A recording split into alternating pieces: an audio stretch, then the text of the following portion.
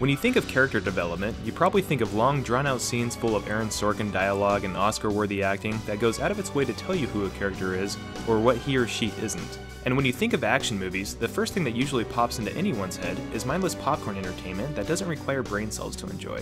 While this may be the case the grand majority of the time, sometimes an action or chase scene can explain who a character is much more efficiently than a character interaction that is dialogue heavy, because it's not using words to tell us who a character is, it's showing us. Probably the most perfect example of this idea comes from the best James Bond movie ever made, Casino Royale.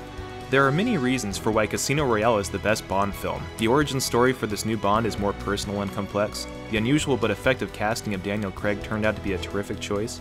The exotic locations were robust and beautiful. It featured the best Bond villain to date in the form of Mads Mikkelsen's subtly villainous Le Chiffre. And it also had the most unique and memorable title sequence set to Chris Cornell's You Know My Name. But all of these wonderful elements aren't the first thing that stands out to me when I look back on Casino Royale. By far the best thing about Royale is how the filmmakers were able to portray the new Bond not only through dialogue, but more importantly through character-driven action. This is showcased perfectly in the first chase scene where Bond chases down a bomb maker named Malacca in Madagascar. This chase scene involves lots of parkour, and while it's not the first film to employ the urban sport, it was the first time that many people in the general public were introduced to it. What becomes clear as the chase continues is that these two characters see the landscape very differently from one another, and execute two totally unique plans to get from point A to point B with varying degrees of success.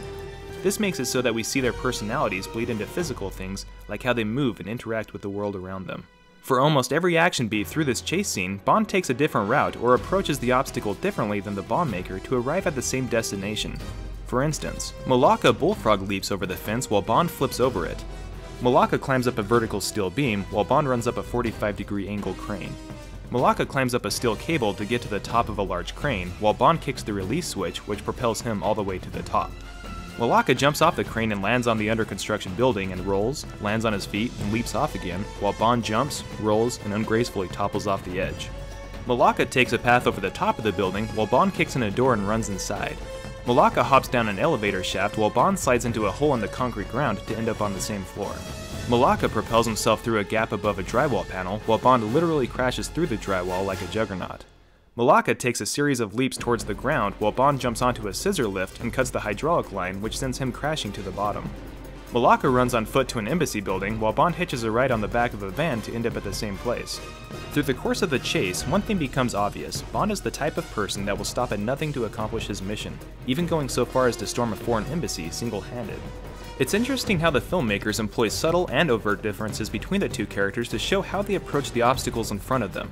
This gives us an uncanny sense of who these two characters fundamentally are. Not only does the chase sequence look really cool and is super exciting to watch and experience, but this series of action events shows that Bond is not the graceful operator that we all knew, loved, and grew up with. This is a new Bond that is powerful and almost unstoppable in his ability to finish whatever mission he's tasked with. He doesn't always look good doing it, but whatever he does is direct and efficient. While the bomb maker relies on his physical prowess, Bond takes a more thoughtful approach that doesn't require as much physical energy. While this could have been just a generic chase scene which people would have been fine with, the infusion of parkour and character-driven action made it become one of the best action moments in cinematic history. Of course, not every action scene needs to be this explosive or meticulously diverse in its character portrayals, but what any good scene does need to do is show the individuality of its characters, because if you're not developing character in an action sequence, then why is it even there in the first place? Casino Royale is not the only film to employ this idea of character development through action. One of the better examples of this approach is the fight between Neo and Agent Smith in The Matrix. While Neo was the flashier fighter, Smith was brutal and powerful. Then there's the Bourne series that Casino Royale took oddBS inspiration from. We constantly see Bourne doing things differently than the other characters, using everyday objects in ways that are borderline weird and unheard of, but always effective. There are hundreds of examples on how to use action to develop characters, but out of all the great movies to choose from, Casino Royale will always be the best, because it turned our notions of who Bond is on its head by developing his character in a new, exciting way. Dialogue is excellent at showing individuality, but sometimes it isn't the best way to develop a character. As the old adage goes, show, don't tell.